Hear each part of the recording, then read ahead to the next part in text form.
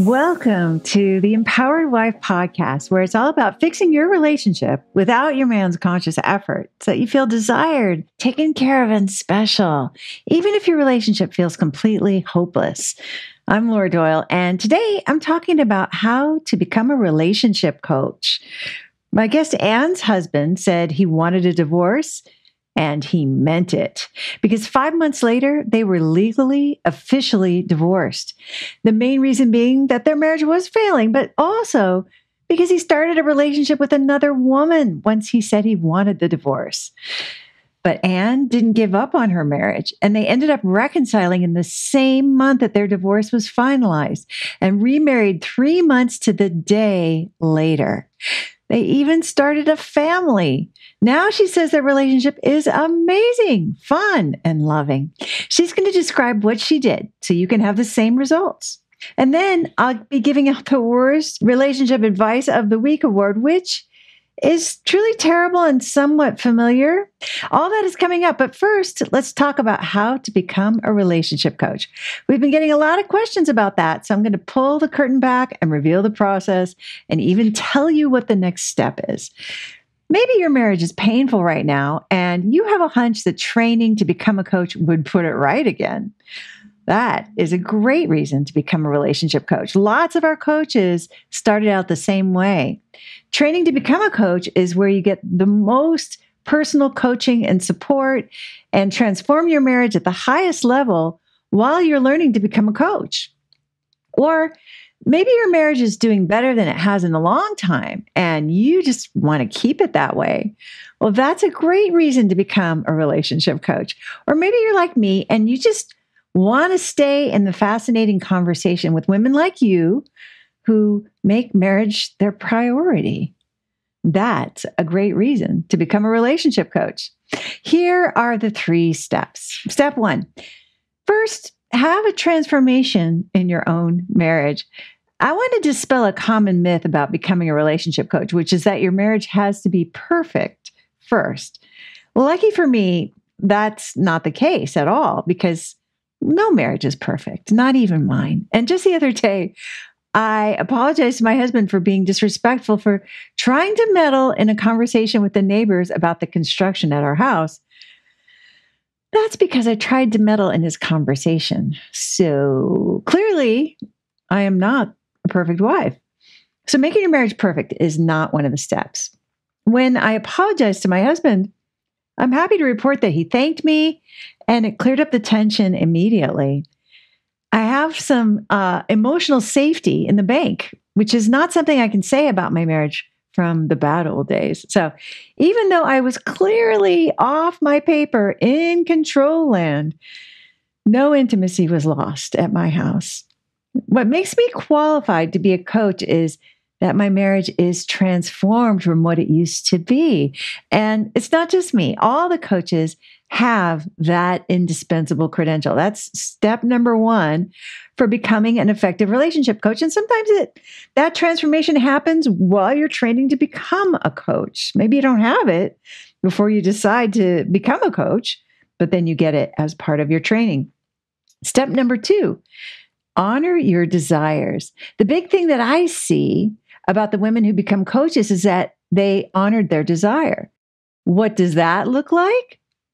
Well, you might feel uncomfortable or guilty or just indulgent about wanting to become a coach. That's pretty common, actually. And the million-dollar question is, will you hold that desire at arm's length and say, well, this isn't the right time, or first the kids need braces and soccer, or I already invested so much in the career I have?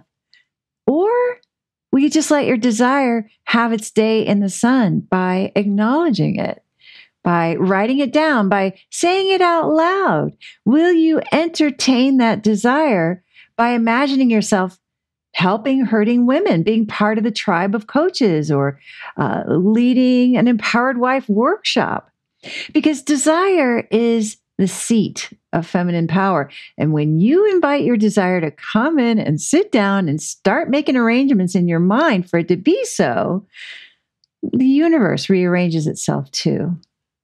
I had an arm's length desire for a pool for over a decade.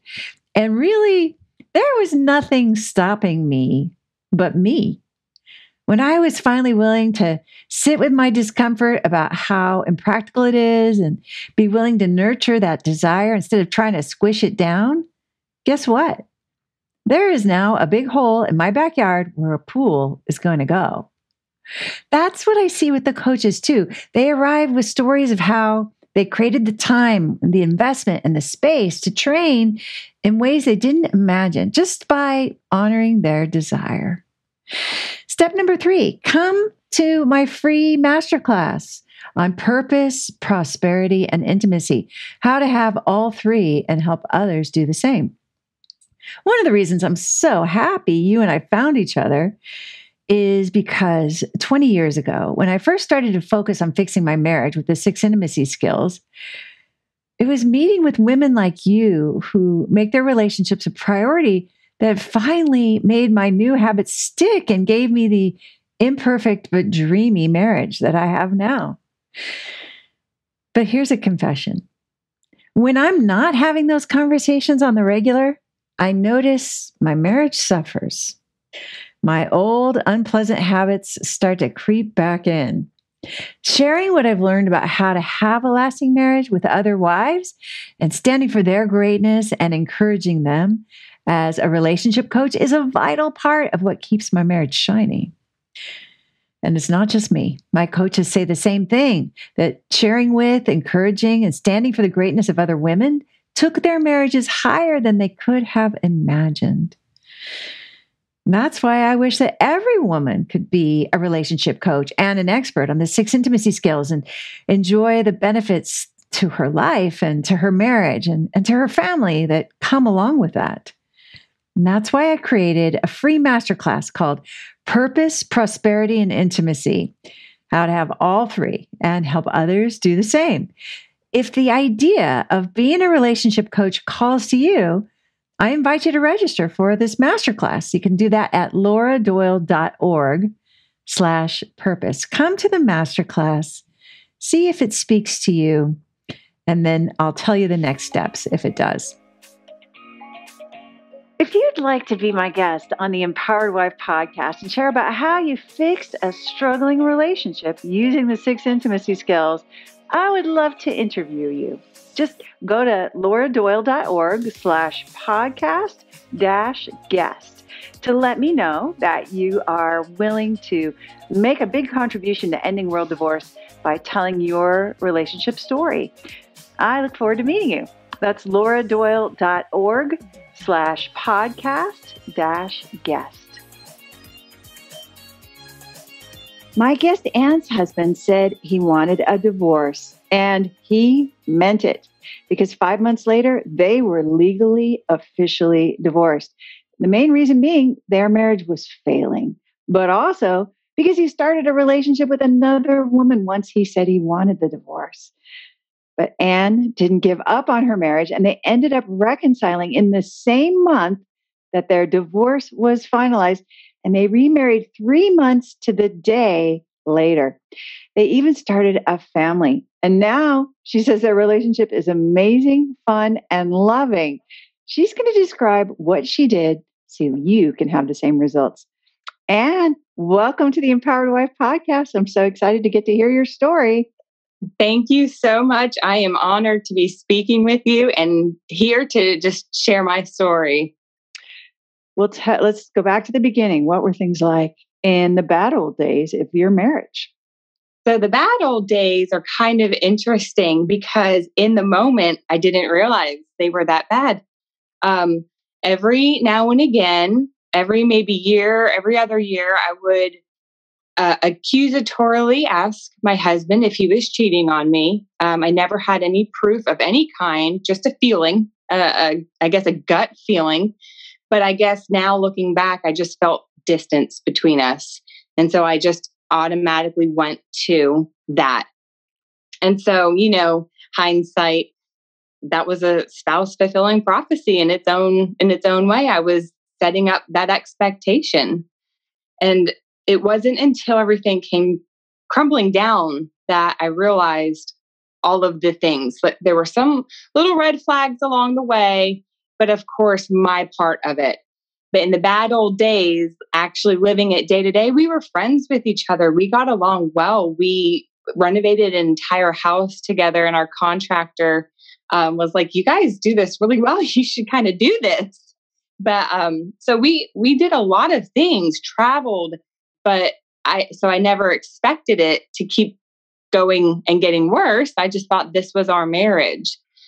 But the questioning him every year, every other year or so, that would always stick in my mind. And I just guess I thought that other marriages were the same way, that's what other wives did. And I think that's because it's kind of portrayed on TV in our culture, and it's kind of a joke. It's funny to kind of hint that at your spouse. And really, it's not. That's allowing fear to come in and insecurity when your faith should be there.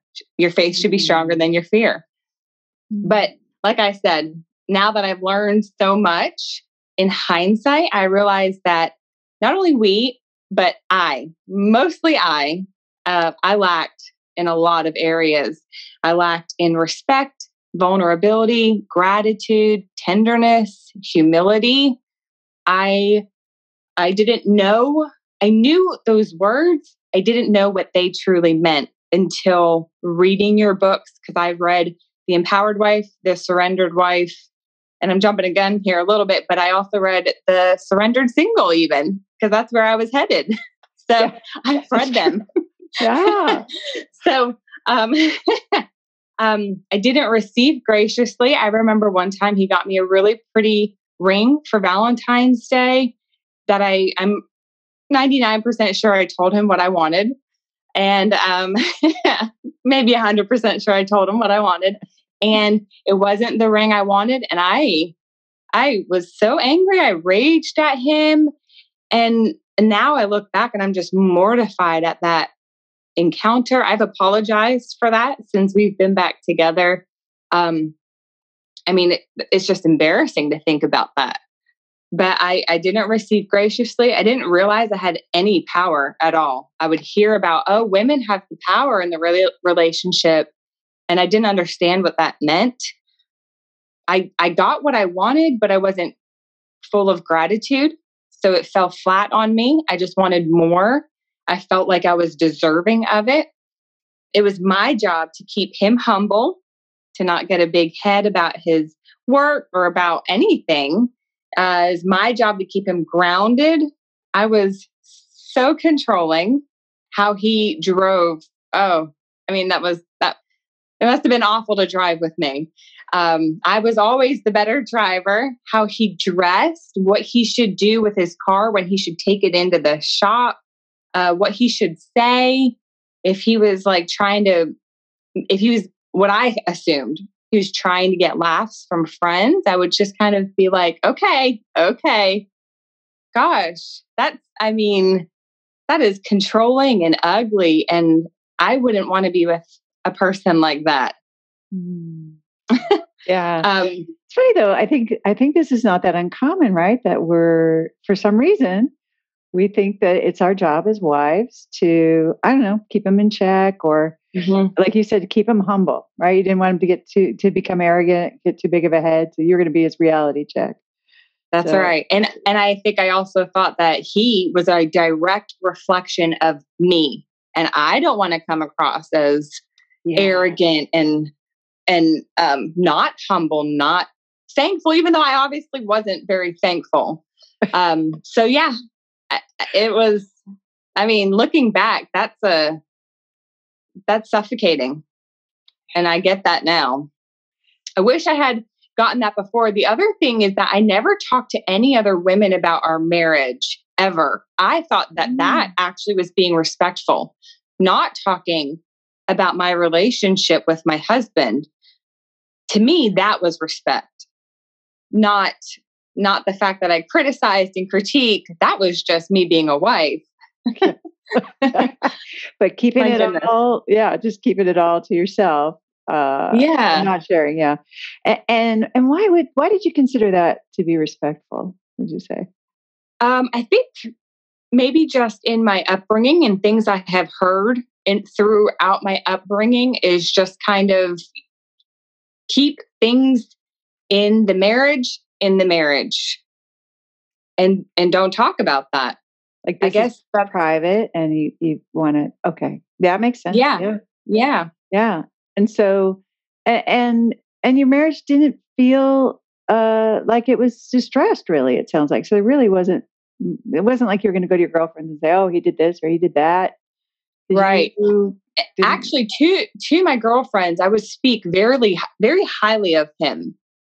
I wasn't that wife that, because I was actually turned off by those wives that would just be like, oh, he's just awful, just complaining and going on. I didn't do that. And at the same time, I never complimented or praised or thanked or just have gratitude for my husband. So he never heard that. He never saw that. He only got the keeping it like pushing him down, keeping him humble, keeping him in check. So how did you know? How did you first realize, okay, my marriage is really in trouble? We actually went on a week-long trip with some really good friends, just another set of friends. They were married.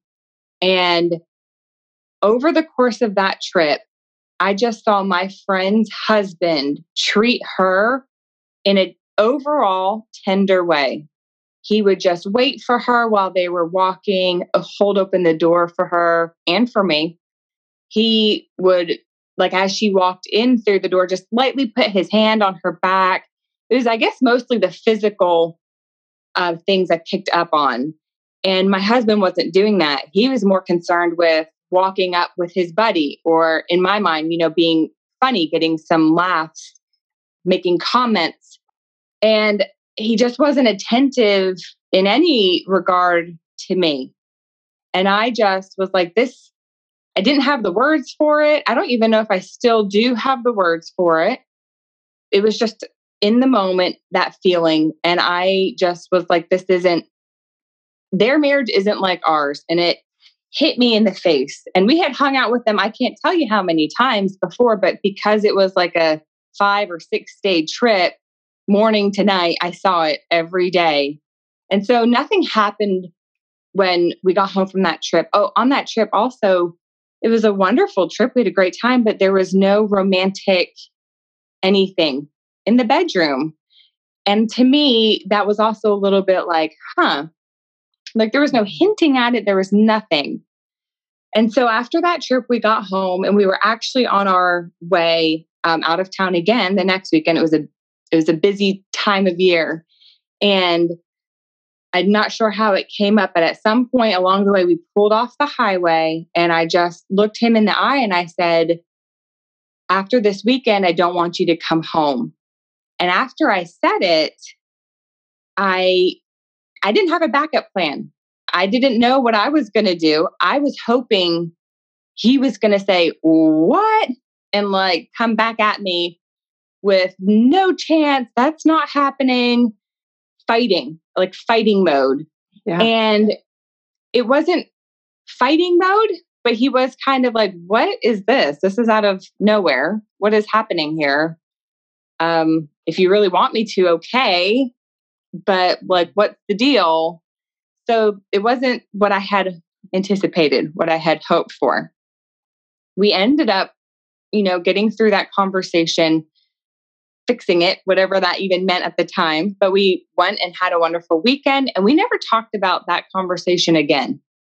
Wow. It never came up. And so that summer, I still was feeling it. I was still feeling it. So I kind of went on a little spiritual journey that summer. And I was listening to my Christian music and really just pouring into that part of my life. He didn't necessarily know that. Nobody really knew that. I guess my sisters did. But, and I thought that was what needed to happen. That's all that needed to happen. I started to also tap into being a little bit more available in the bedroom. I got some lingerie and I, just was like, this is what a guy wants. This is what my husband wants. Yeah. And so we're fine. In my head, we were fine. We were just going about it. And next thing I know is when everything fell apart. And that was about 8 months after that trip. And he woke up one morning and I could tell he had been crying and he tried to deny it, but I said, what is wrong? What's going on? He said, we need to talk. And he'd never said that to me ever. So I was like, okay, this is serious. And he said, I know why you've always asked why I've been cheating on you. And it's because I've realized that I don't love you like a husband should love a wife. And I don't think I ever have. Yeah. Ouch. And he said that he wanted a divorce and he meant it. I knew in that moment, he 120% meant it. Something had changed about his whole demeanor, even from the night before. And I took it very seriously. I just started crying and I don't think I stopped crying for about 3 days. I lost so much weight in the first week I stopped eating. My body reacted to it. And I actually left town to go to my sister's. My other sister and her kids came up to be with me because in my family, my sisters are married. They have their kids. My parents are married. There isn't divorce in my exact family that I grew up with. My dad had previously been divorced before any of us were born, but that wasn't talked about because that didn't involve any of us. And so this was a big deal for my family, for all of us. And my parents and my sisters, their kids, my brothers-in-law, they loved my husband. So this was shocking. And so I just left and I wanted to go to marriage counseling. We were on the phone talking. I was talking to my husband off and on. I had also taken our dog. He was about 11. He had congestive heart failure. I ended up putting him to sleep during all of this. And so my family, my little family, my husband and my dog were gone. And it was really a scary place to be. And I was around my family that first week. I mean, I just took off from work.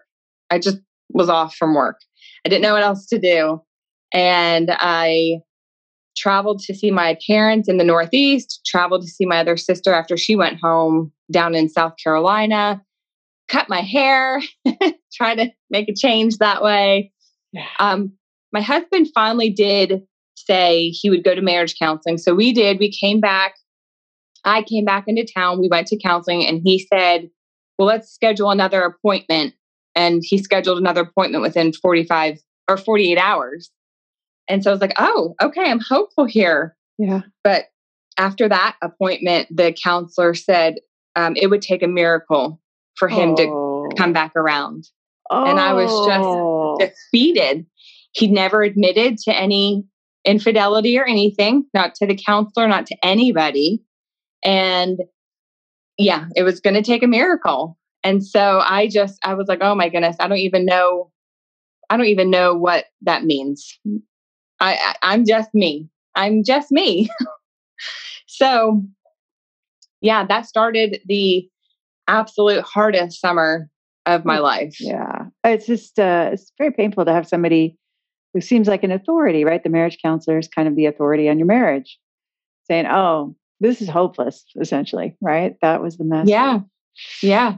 And that's also the message my husband was giving off too. I mean, he was done. He was done. So, although he was going to marriage counseling. And so he like reflecting back, it's interesting because he will even say, it's kind of interesting. He was like, because I was obviously in a very, very dark place. He said, but we stayed in contact the whole time.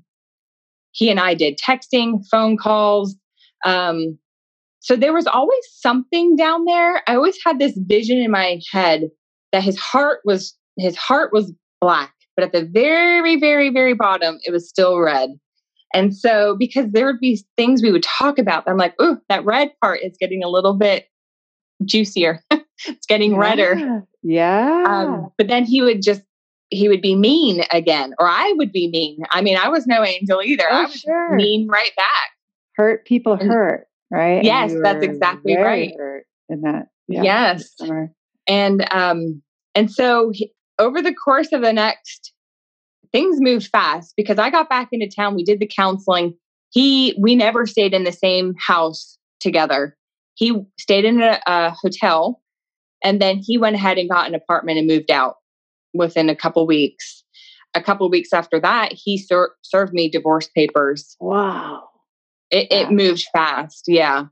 And then after that, we went to court because I had gotten my own lawyer and she advised me on some things to do. And, his lawyer didn't agree. So we went to court.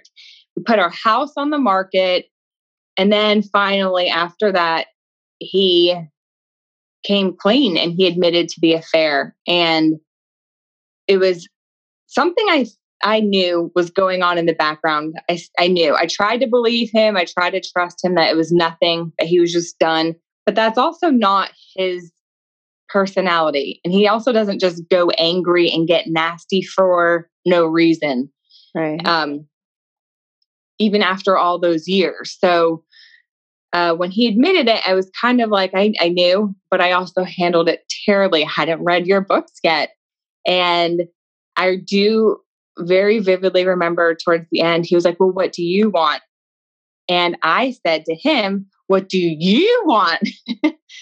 I wanted him again to come back with a fierceness of I want this to work. Sure.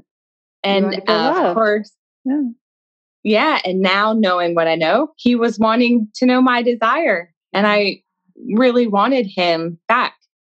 I had already decided, I remember telling my sister, even if he is with somebody else, I want him back. So I had made that my mind up before knowing he was with anybody. And so because of my reaction, that turned him away again. And it got kind of nasty and mean again after that. And we went through mediation. Oh my goodness, the whole day of that. And it was just awful. And I caught glimpses of him as I walked to the bathroom or he went to get something to eat. And he just looked devastated. And he's admitted after the fact that day of mediation is the worst day of his life. That was just really hard for him. For me, it was kind of it was still incredibly painful and hard, but I was like, well, this is final. And at this point, you have given up. You really think your marriage is over? I mean, in a way, I was like, because legally, who comes back from this? I hadn't heard of anybody coming back from that, really. And it was a long shot. So there was a part of me that was like, no. Actually, after the day of mediation, he called me and I started shaking. I was very nervous because I was like, what does he want? And we were in the parking deck. I accidentally got off on the wrong level. I was so flustered. So he found me, picked me up, took me to my car. We ended up talking for a while and he was crying and very upset and distraught. But again, we left that evening and I didn't know what was happening. I didn't know we weren't back together. He didn't say anything about getting back together. And so it was just an incredibly confusing time as well. It was painful, it was hard and confusing. Yeah. Because I didn't know. One day he called me. To me, reaching out, wanting to get in touch with me, but then we go our separate ways. And so it was really interesting, to say the least. Not long after that day of mediation, though, my sister came across your something on Facebook, a seminar on Facebook, and then she read your book and she passed it along to me. And I just devoured that. And I was like, oh my gosh, it was so eye-opening. I was in a state of just total openness and brokenness. So I accepted critiques from family and friends, and I would to make me better. I knew it was only to make me better. So when I was reading your book, I soaked it up and I was like, yeah, I have been incredibly disrespectful to my husband. I can't even count the times I've been disrespectful. And so one of the first things I do remember saying to him is I apologized. I said, I apologize for being disrespectful. And he looked at me and he said, you haven't been.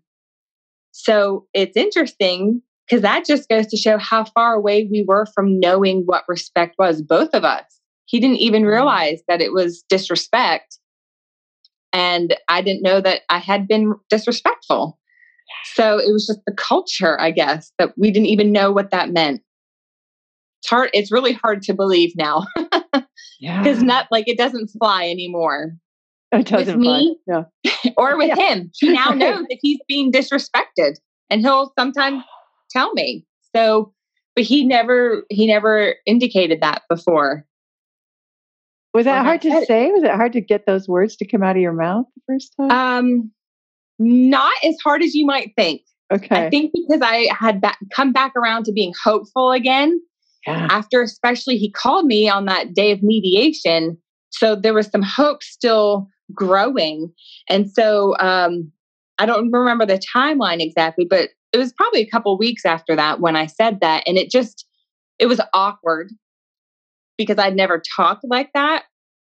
But I knew it's what I needed to say. Yeah. Regardless of if we got back together or not. I knew I needed to apologize for that. And I think that's big because you were willing to be awkward because that's not what you want to say, right? It's kind of a big deal. Yeah. I love it. And yeah. So what happened next? So I remember a couple other things at the same time. Definitely started with that saying that, and then I would use some duct tape. I said, "Whatever you think." I remember one time specifically with our house. There's a whole thing happening with our house and selling it. And the real estate agent wanted to paint the interior chimney fireplace.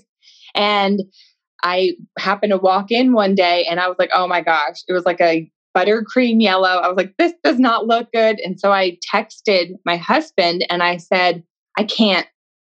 And he goes, okay, I'll take care of it. And he did. He jumped on that. He took care of it. And I could see small things happening. There wasn't anything huge. He was still pursuing this divorce. And, but I could see small things happening. And it gave me hope. But then like the next conversation or two, it would be like drained because something would come up and it would be a little bit mean between us. But I could see some little fires starting to grow. So I was getting more and more hopeful. But that summer also, my faith was incredibly reignited as well. And so my prayer life was, I was just praying all the time. And my husband had later told me that he remembered reaching rock bottom one of the nights. And he said he reached out to God and said, what do I do? And he said it was clear as day that he needed to come back to be with me. So I was like, that's an answered prayer. Yeah. I couldn't believe it. Yeah. I couldn't believe it when he told me that. So it was really, looking back, it was the most needed summer of my life because you've always said in your books too, that no matter what, I'm going to become a better version of myself. And so I knew coming out of that summer, that's what was going to happen to me, whether or not we were together. I had hoped we were going to be together, but I didn't know. Yeah. And so yeah, the paperwork went through on our, what would have been our 10-year anniversary. So we had a full 10 years together, and including dating and our engagement. We were together for 12 years. And my family had been done. They didn't have hope anymore because they were like, okay, it's finalized. It's done. It's over. And I wanted to go down that route, but there was still something pulling me. I think if I'm being honest, it was God just saying, hang on, I have a plan here. Just hang on. Keep doing what you're learning to do, with the skills and just trust. And sure enough, within like 3 or 4 weeks, however many weeks there are in August, we were on the phone, and I just flat out asked him if the other person was, and I said the name, and there was a pause, and then he said yes. And from that point on, we were on the phone for like hours. The floodgates opened, and we got together for dinner that night, and he said, we're not going to be apart after this. And I just was like, because when I said her name, I don't know her. I've never met her. I just had a feeling it was this person, a coworker. And it was a new coworker, actually. When the relationship started, she was brand new. And so I just had a feeling. And when I said her name, I was very calm. Because I had worked through so much stuff. I'd been working and reading through the skills too for about maybe 2 months at that point. So I was like, okay, I can handle this. The worst is over. As far as, bombs being dropped. And so, yeah, I think it was in big part because of my reaction to when he admitted who it was that we were able to reconcile like that evening. So there was emotional safety for him. Because that's right. You could have gone down a road of like, how could you, or why would you do this to me? It sounds like you didn't do that. You just listened. Yep. Wow. Yep. Amazing. Yeah. I mean, in the coming months, I would do that. Sure. Because you're a mere mortal woman, right? I'm a mere mortal woman. Right. But in that moment, I reacted exactly like that. I just gave him the space to speak, and he felt that emotional safety to do so. Wow. That must have made your heart fly when you said, we're never going to be apart now. Oh, yeah. It must have melted. I mean, I just like sent out a text to my family. I called. We were on this huge, like 5 phone conversation. And I was just like, yeah, we are back together and we are moving forward. And everybody was just very happy. Because like I said, nobody in my family wanted this either. No. Nobody did.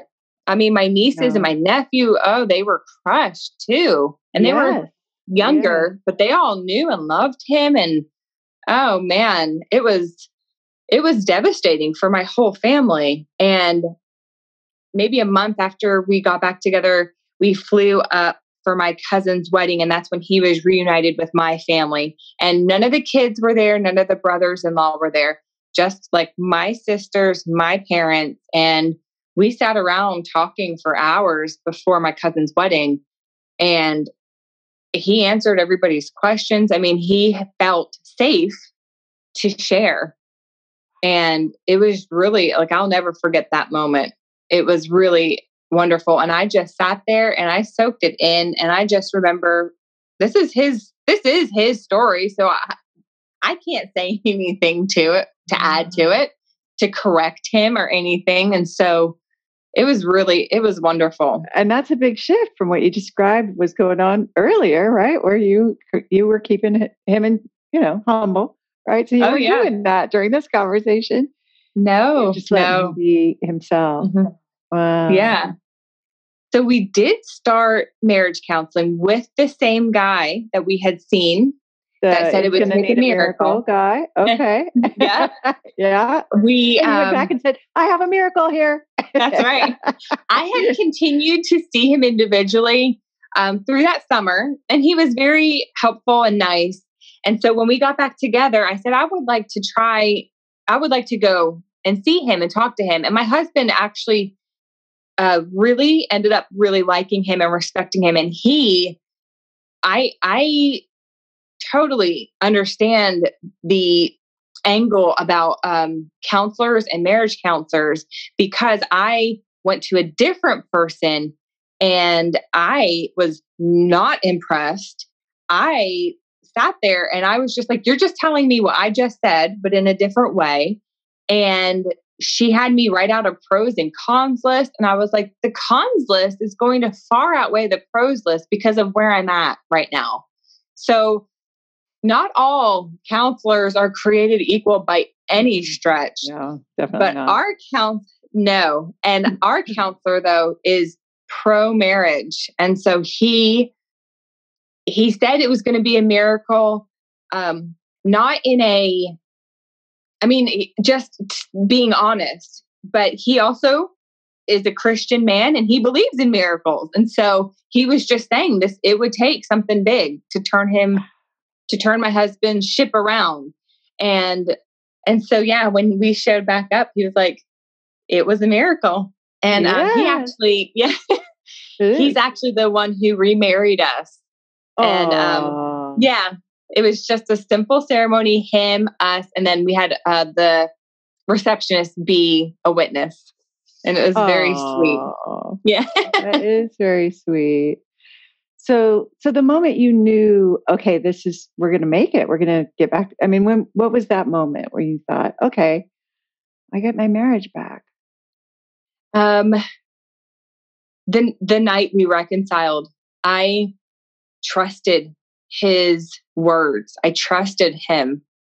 In the past, I would have been weary of that. And not to say that I was 100%, like never questioned it. I had questioned it over the course of the next, months or years. But I just went just as serious as he was when he said he wanted a divorce. He was just as serious when he said, I'm all in. Oh. He wasn't trying to play games and drag my heart through the mud again. He knew that was devastating for me. And so, I mean, because even while we were separated, he would say, I just hate how I have hurt you so much. Just different times he would come out with some really sweet things that he would say. And so I knew he meant it. And then again, with his wedding vows, we wrote our own vows. When we originally got married, we didn't. And we did this time, and just hearing his vows, I was just bawling because they were just perfect. They were just amazing. They were perfect for me as his wife. They were exactly what I needed to hear.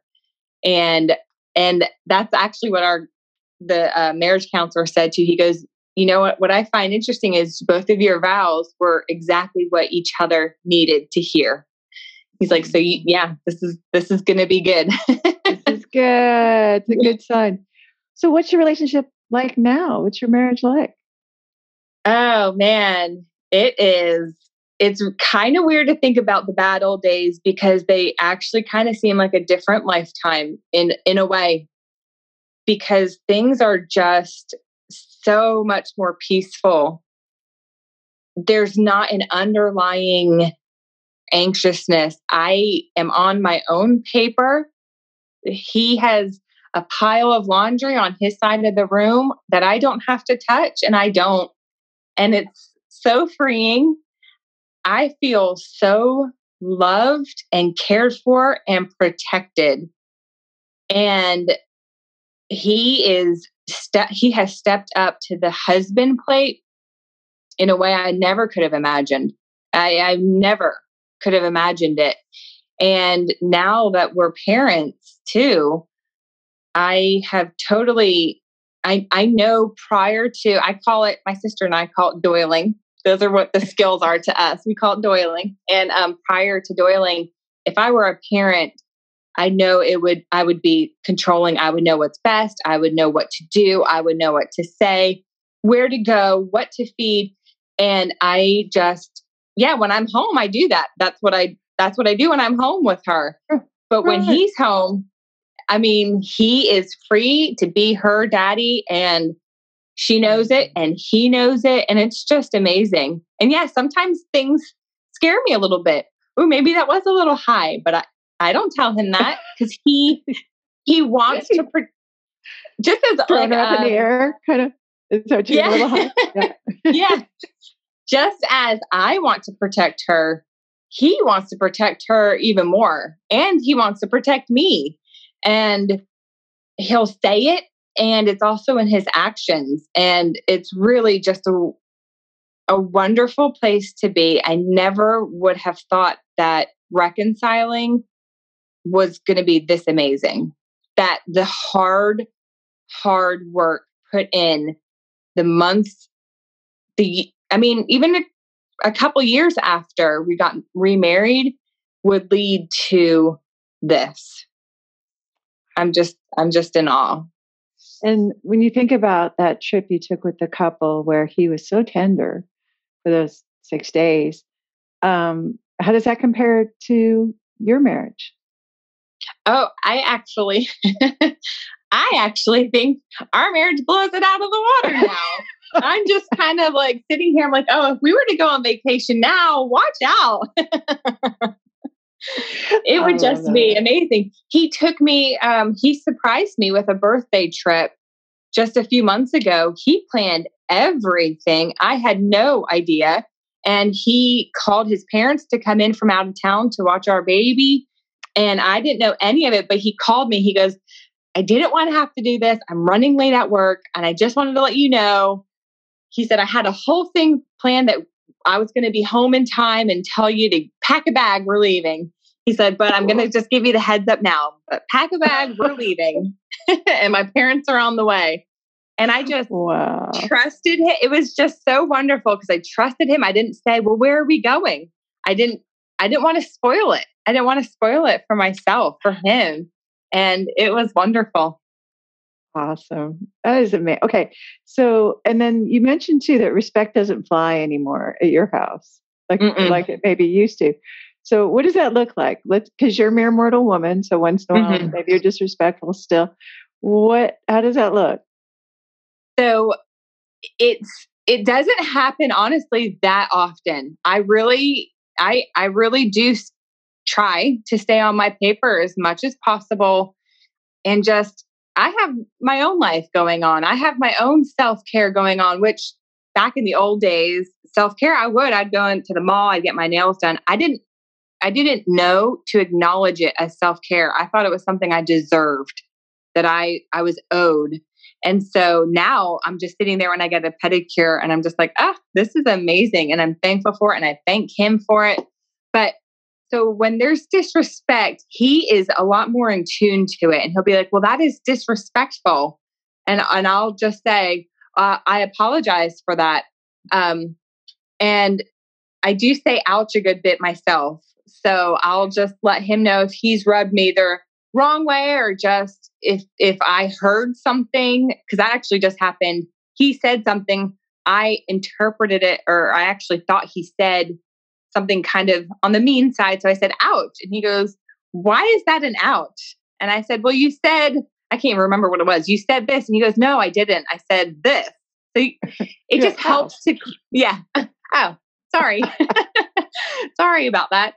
Sorry for that ouch. And so, but he's very in tune to the ouch too. And he has used it. He'll use it now. He'll just say, ouch. That's ouch to me. Oh, that's how we say it. This is the conversations you have at your house. He says, these are the conversations. Or you say ouch, or he says ouch. So the whole culture, it sounds like, has changed at your house. Yes. You're on your paper, being grateful for your pedicure anyway. So, so what's your tip for someone who says, hey, I want the kind of marriage where my husband sounds like a wonderful father, and he takes me on surprise trips, and he's so tender. We're blowing other couples away, which is kind of fun. That's what we all want. So she wants to have that. What should she do? What's your best tip for her? And she was maybe where you were, where he's got an affair going, right? And she thinks, and they're getting divorced. They're getting divorced. And she wants to know. The first thing is, if you feel a tension that something is off, you can't place your finger on it, look in, clean up your side of the street, see what you can do. He's not going to fix it. He's not going to fix you. He's not going to make you happy. Only I can make myself happy. And I wish I had known that throughout all the years of that first marriage. It sounds like he puts a lot of time and attention toward that now. Yes. Yes. I do so much less work, stressing, thinking than I ever have. And I get essentially everything I want. And there's just gratitude. It gets tossed around like confetti here. He's so thankful for me, for what I do with our baby. I'm just in awe at what he does providing for us. And that yin and yang is just like very much in balance. Oh, it sounds very gratifying. It is. It is. And what would you say to Anne from before? What do you know now that you want to tell her? Gosh, a lot. I think the biggest thing is gratitude. That re-centers me, because I have everything I could want or need right now. And it just makes me aware to what I have. And what I have is amazing. Beautiful. Well, this is an incredible story. It's so encouraging and inspiring to hear that you can be divorced officially on paper, that your husband, kind of marched through with it. He meant it, and that you could still create a beautiful family. Yeah. Where there was just going to be a broken one. Yeah. Before. And I just give you so much credit for doing that, Anne. It's really remarkable. You're very courageous. And thank you so much for sharing all the details with us, so we can end world divorce. There's somebody listening right now. That's right. Who says, That's right. Okay, if Anne can do it, then I can do it too. That's right. And I think that putting in that hard work, that forgiveness, because he's not perfect, I'm not perfect. We have forgiveness and grace for each other that we didn't have before. But going through that reconciliation, just me becoming humble and being thankful and forgiving. And that is a big part to how our marriage is able to be healed. And I really believe that a lot of marriages could be healed if that is the posture taken. Yeah, absolutely. Yeah, I love that. Well, yes, thank you so much. This has been really inspiring. Well, thank you. I really appreciate you and all of your work. I wouldn't be where I am without it. Great to hear. Thank you.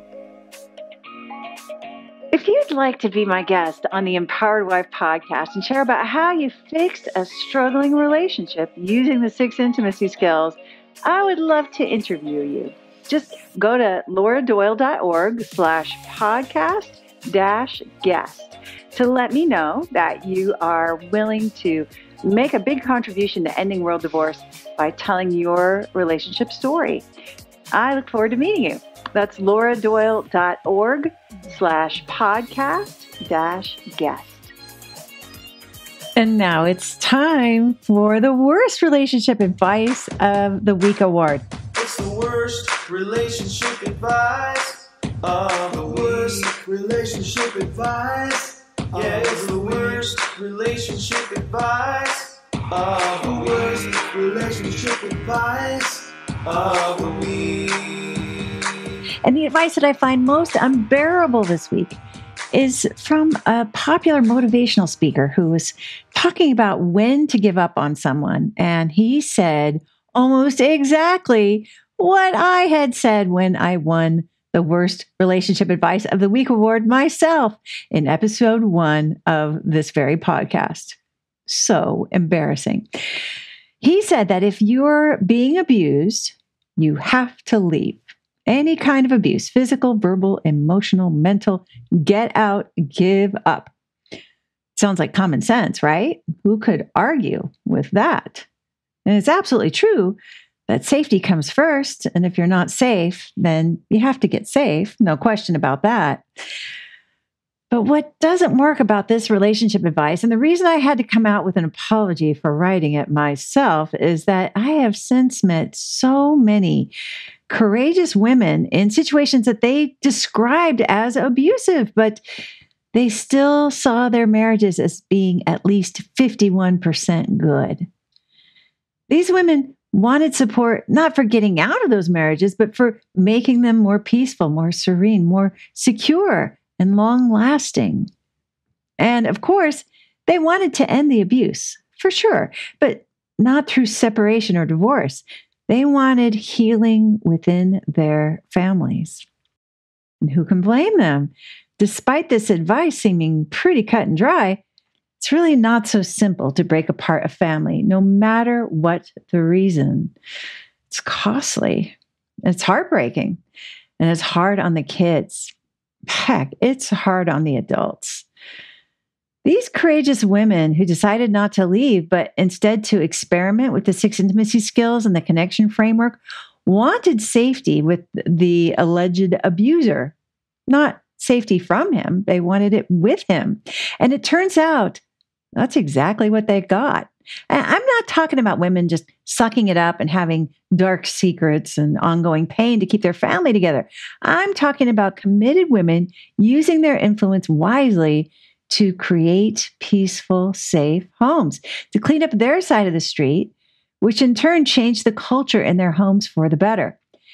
You've heard their very stories on this podcast, but those breakthroughs came because they ignored the chorus of voices saying, you should leave, get out, you have to go. And that's why I had to admit that when I wrote pretty much the same thing as a new author about leaving if you're abused, I was uninformed. I really had no idea what was best for wives in that situation. Only those wives know that. I was just afraid that if I didn't tell them to leave, people would yell at me. But telling anyone in an authoritative way that they should leave is just bossy, and it's self-important, and it requires no courage whatsoever. It's just something we've all heard lots of times, so we think it's common sense. It's common, all right, but does it make sense in every situation? My experience is that life is messy, and relationships can be messy, and one size very rarely fits all. For that reason, this advice that if you're being abused, you have to leave is the very worst relationship advice I've heard all week. Listen and subscribe to the Empowered Wife podcast. I'm excited to tell you that next week, I'm going to let you listen in on one of Master Coach Kathy's coaching sessions with a real client. In the meantime, I hope you're having lots of fun. Today's fun fact is that I ordered throw pillows from Amazon and they haven't arrived yet, which is weird because I ordered them at least 15 minutes ago.